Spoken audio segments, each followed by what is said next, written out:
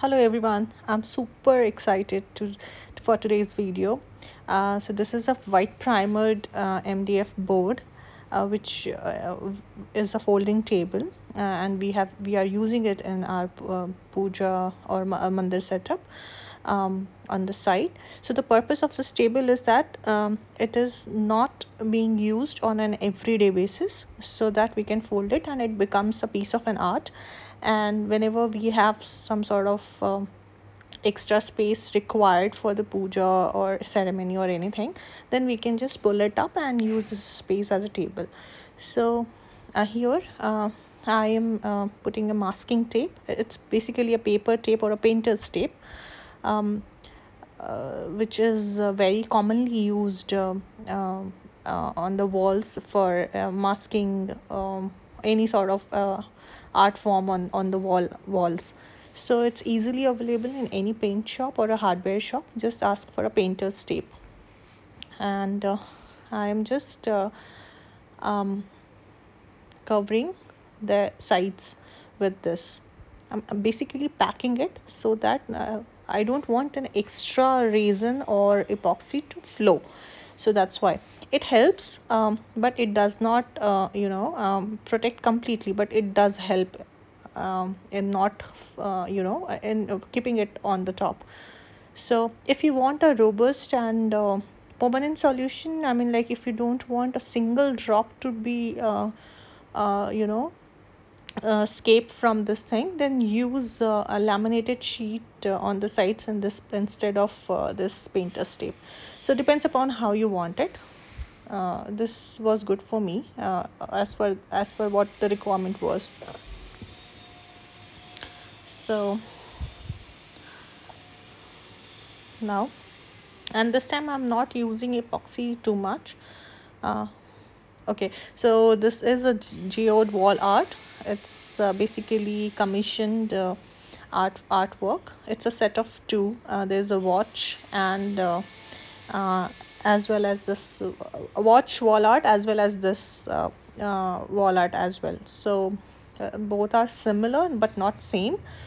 There's a slight difference in both the pieces, and then the clock has the Roman numbers, golden Roman numbers on the top, but the geode wall art just has the healing stones and it's just a normal wall art. So hence I was mixing epoxy, and there were similar colors which I would have been using on the tabletop as well as here. So I thought to pursue both together. Although as you can see on the screen that this wall art is nearly complete. Probably 2 layers has to be done. So here I'm pouring white epoxy. So I've mixed a white and transparent. So mixture of a white and transparent I'm pouring on the top of this white table. um, White I have mixed this pigment, resin and epoxy pigments, which is pretty much available online. And now see, I haven't poured too much of it. That's why it's not flowing, and I'm trying to level it up with my hands. So I'm keeping it low because this is the first coat and I don't want it to make this piece very heavy. So you also have to consider the fact that as much as layers you add of resin or epoxy on anything, it also adds weight to the same piece. So I wanted to keep it light, so I've just added a very thin coat just to cover it up. Now I am adding shades of gray and black, which is again I'm using it seems like I have used a pigment, because anything which I'm mixing in epoxy is the pigment. If I will be using alcohol inks, then alcohol inks will be separately used, and you can figure it out very you know um, you can easily figure it out. So now see, this is a slightly gray translucent sort of And now see, this is where I'm dropping alcohol inks. Can you figure out the difference? So pigments I'm mixing in resin and pouring it, and so this is a gold pigment where I mix it in resin, and that's a powdered form pigment, which again you get it online very easily. I'm making lines of it so that when it blends like as an abstract art form. Yeah. So I'm pouring the same gold pigment.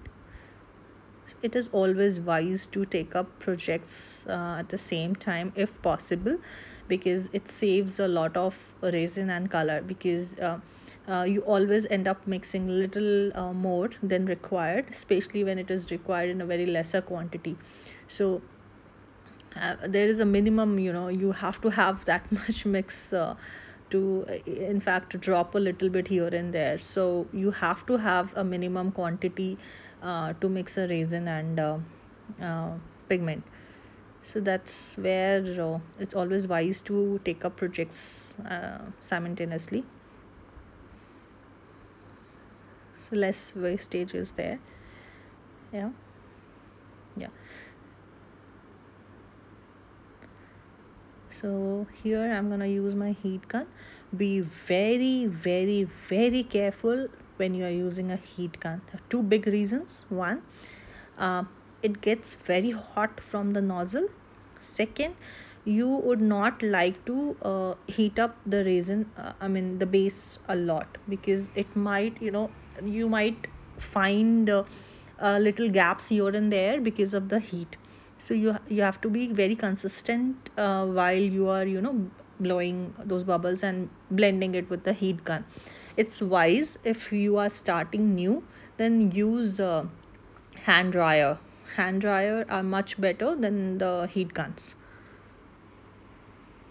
So I use both.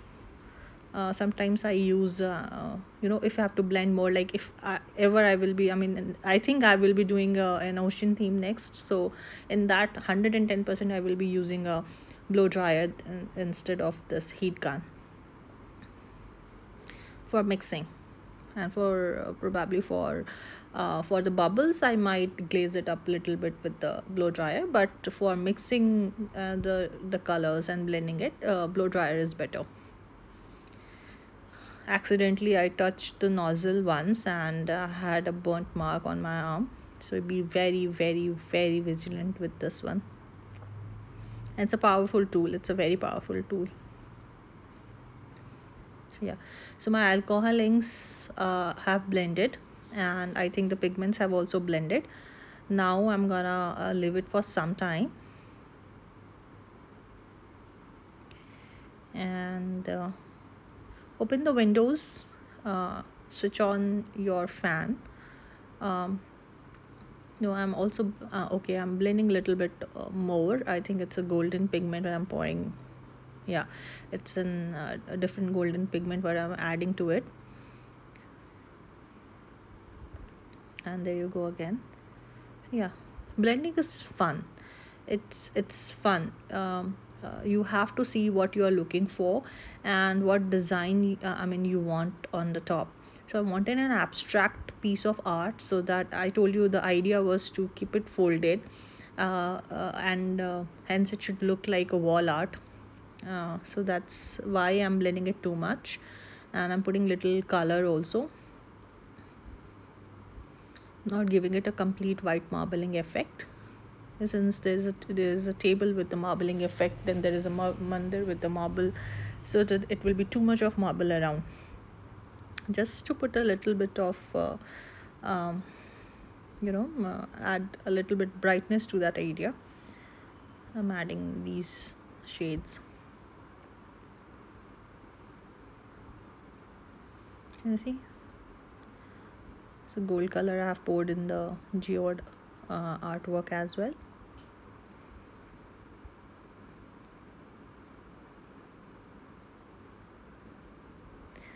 Okay, probably I'm mixing something. I'll come back with. Okay,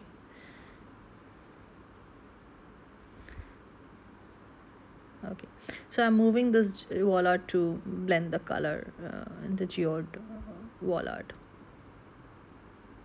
I'm checking if it is dripping.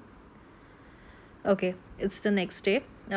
In fact, it's 2 nights and a day. After 2 nights and a day, I have come up to sand the whole piece because I wanted to pour another crystal clear coat on it. But while sanding, I found out that the art form has been like little more little more towards the gray and the black side.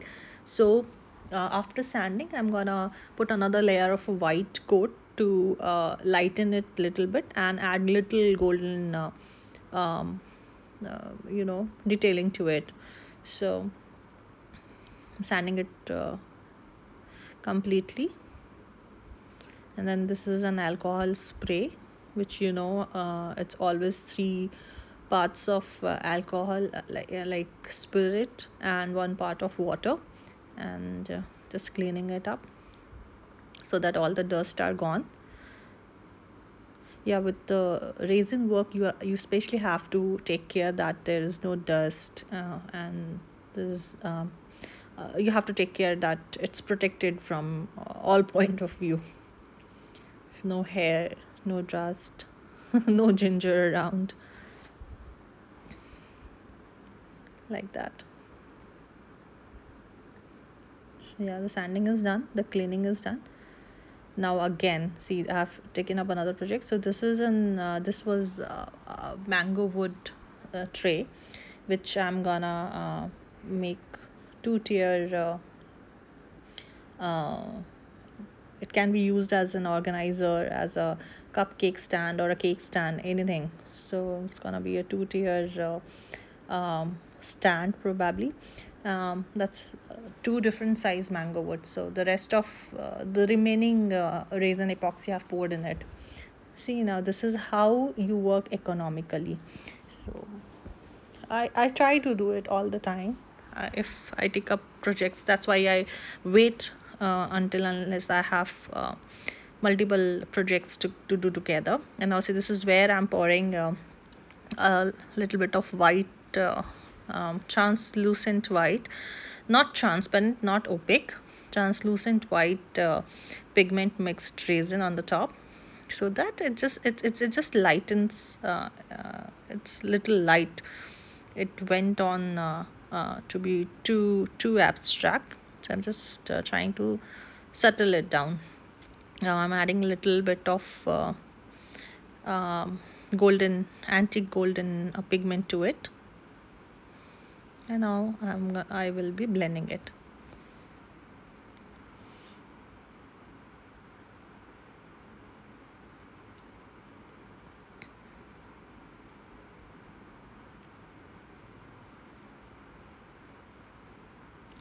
There you go.